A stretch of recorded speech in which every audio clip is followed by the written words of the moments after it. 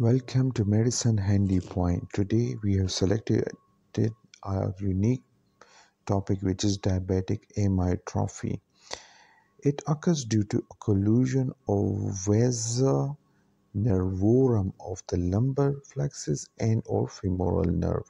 As a result, there will be finding in the lower limbs. So, in examination, there will be bilateral quadricep muscle weakness with absent knee reflexes, but ankle reflexes will be present.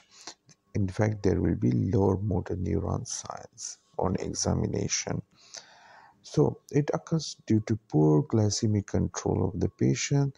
So if the patient is not already on insulin, transition to insulin therapy is needed. And once the patient achieve a good glycemic control, then it started to recover.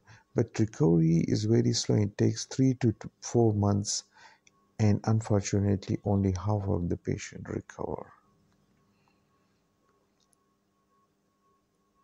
Thank you so much for watching.